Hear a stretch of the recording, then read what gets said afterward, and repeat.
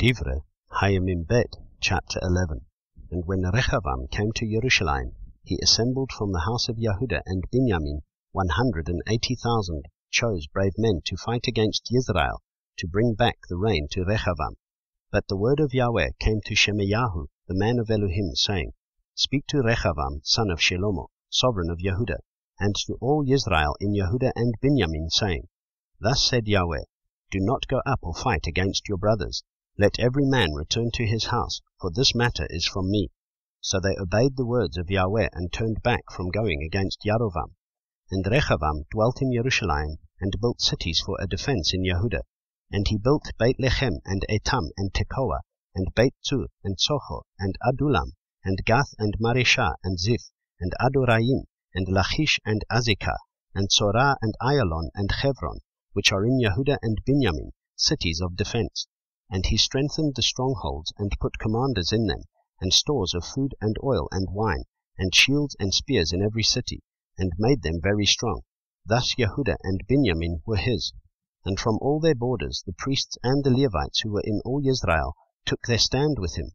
For the Levites left their open lands and their possessions, and came to Yehuda and Jerusalem, for Yerovam and his sons had rejected them from serving as priests unto Yahweh, as he appointed for himself priests for the high places and for goats, and the calf idols which he had made. And after the Levites left, those from all the tribes of Israel, such as set their heart to seek Yahweh Elohim of Israel, came to Jerusalem to slaughter to Yahweh Elohim of their fathers. And they strengthened the reign of Yehuda, and made Rehoboam son of Shelomoth strong for 3 years, for they walked in the way of David and Shelomoth for 3 years.